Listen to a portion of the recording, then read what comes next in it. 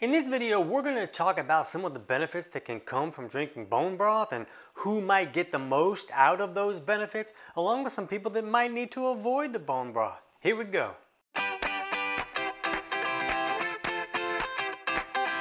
T.C. Hale is not a doctor and does not claim to be a doctor or licensed in any type of medical field. Don't be an idiot and use anything heard on the show as medical advice. This information should be used for educational purposes only, and you should contact your doctor for any medical advice. Now get off me.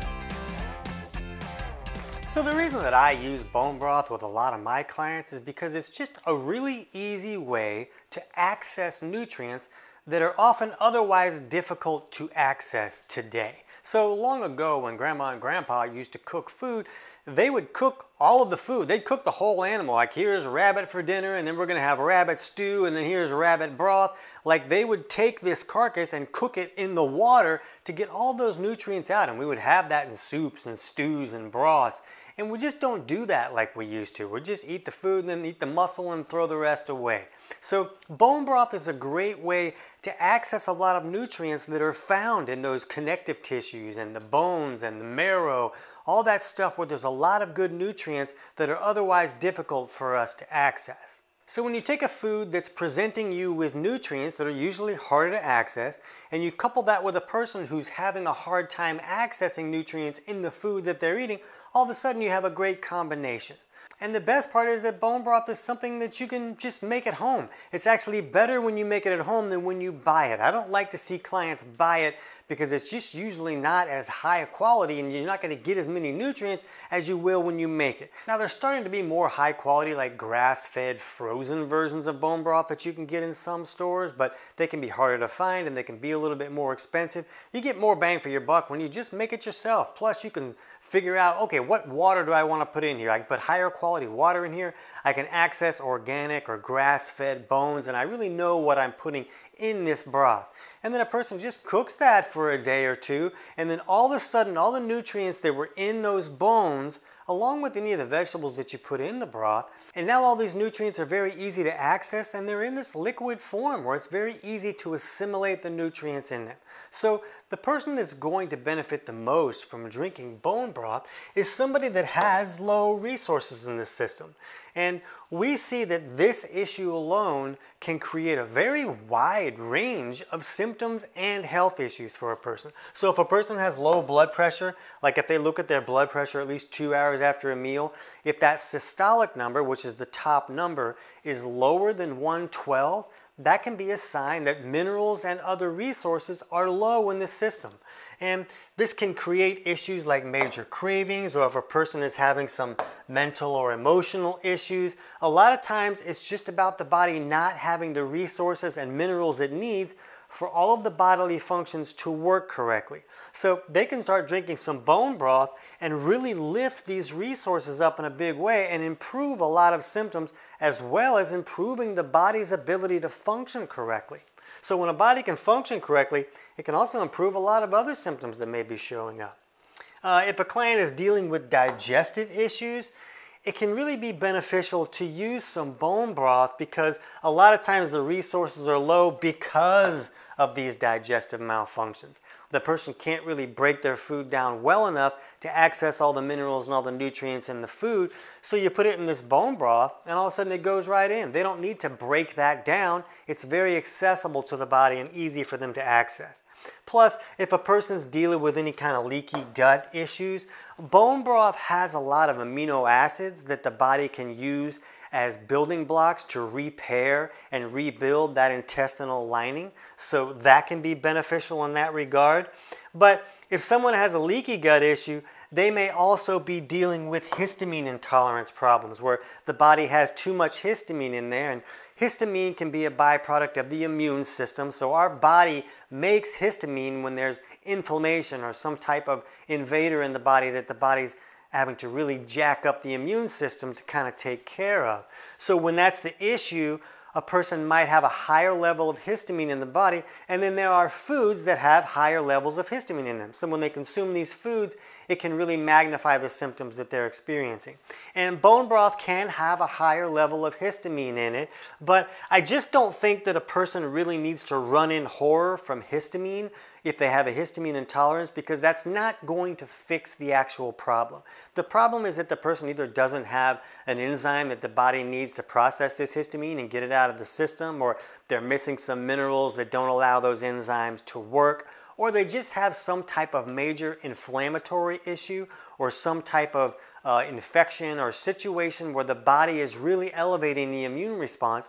So if a person can work on the underlying cause of that issue, then all of a sudden the histamines are not going to give them a problem. They don't have to run in horror from something that can be as beneficial as bone broth. Now, I have run into clients that when they drink bone broth, they just feel really lousy because of the histamine burden that the body is dealing with. So if that's the case for you, you might not qualify to use this yet. You may need to do some things like fixing a leaky gut issue or any digestive malfunctions. I'm not going to go into that in this video, but I'll put a link in the description below for our video on how to improve leaky gut, and you might need to dig into that, and you might really need to do some work. It's not going to be a, hey, pop this pill and leaky gut and histamine issues are fixed by Thursday. You might have to put some effort into that to correct some underlying causes that are creating that problem. But I don't like to see people need to really run in horror from histamine foods, because that's really just improving those symptoms. It's not actually fixing the underlying cause of that problem.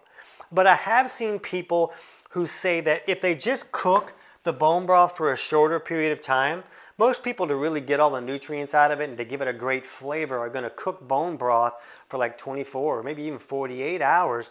But that also increases the level of histamine in that bone broth. So if a person just cooked it for maybe like 6 to 8 hours, then that histamine level would be lower. They wouldn't be getting as many nutrients out of the bone broth. But hey, if you're having a hard time really getting nutrients in, you're still going to lift it a little bit without creating such a problem for you if you're dealing with that histamine issue right now.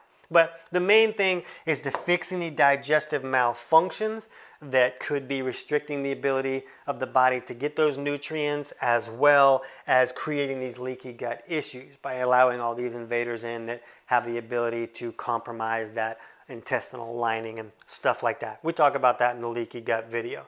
But if you're dealing with any digestive symptoms at all, then you want to correct the underlying causes of those problems. And chapters 3 and 4 of my book, Kick Your Fat in the Nuts, kind of walk you through figuring out which aspects of digestion are not working correctly and steps you can take to improve those. And the book is available on Amazon, but I'll just put a link in the description below so you can get the whole thing totally for free, and that'll walk you through that process. And one thing to think about is I don't feel like somebody needs to drink a ton of bone broth every day. I think that if somebody even just had like half a cup or a cup of bone broth, it's just about giving the body some of those nutrients that it just doesn't see as often, that can really be beneficial and that can help the body kind of fill in some of the gaps it might be missing. So if somebody even just gets a little bit of bone broth each day, or even just 3 or 4 days a week, they can really benefit a lot of situations. And some other people that can really benefit from drinking bone broth are people dealing with some types of arthritis. And there's some varied opinions out there about why this can be beneficial, and I'm okay with most of them. Some people feel like a lot of arthritis type issues are due to an autoimmune response where the body is like attacking these cells in these tissues, maybe like connective tissues type of thing. Or maybe the body's having an immune response to something and it's similar to that type of tissue, so then it attacks that tissue. So the bone broth not only has all these nutrients and amino acids, it also has a lot of amino acid cofactors that help the body utilize the amino acids in that bone broth even better. So there's a lot of different types of proteins in bone broth, and some people feel like it's almost like when you put all these different proteins in the body, it can almost divert the immune system from attacking itself. It's like, oh, I'm going to go over here. These proteins are over here too, so I'm going to take my attention over here and leave these tissues alone and not attack them. So is that what's going on? I don't know. It's possible. I could buy into that a little bit. The body does some pretty zany stuff that we don't really understand. But I also view it as a lot of these things that are viewed as autoimmune issues might not be the body attacking those tissues. It could be that the body is mining those tissues. When the body is not bringing in the nutrients that it needs to function correctly, usually because the person can't digest their food correctly and get all the nutrients out of it, but the body will mine itself. It'll break down its own tissues and access those minerals and other amino acids and other nutrients that it needs from those tissues. So if all of a sudden you're supplying the body with nutrients that it needs, then it doesn't need to mine itself. It's not going to break itself down and cause all those connective tissues to deteriorate. And it also is going to give the body some of those building blocks where now those joints and tissues can be rebuilt. It gives it rebuilding tools that it needs. Did you know that the body rebuilds itself? We kind of know that and we forget it because there's a lot of things that can restrict it from happening. So it just seems to me that maybe some of these arthritic issues are improving because it's giving the body what it needs to rebuild these tissues and also to stop the body from mining itself and breaking itself down. There are also some imbalances and things that can cause a body to break itself down a little bit more than it should. I talk about some of those in the book that you can get for free below. I'm not going to go into that a whole lot here. But you can see that there can be a lot of benefits for bone broth for a wide variety of people. But the biggest benefit that I see it have is helping somebody get more nutrients when they're having a difficult time getting all of those nutrients out of the food that they're eating. Now, if you feel like those digestive issues may have been a problem and maybe you're dealing with some of those leaky gut issues that are elevating those histamine issues, you can jump over right now and check out that video on understanding leaky gut. I hope that helps.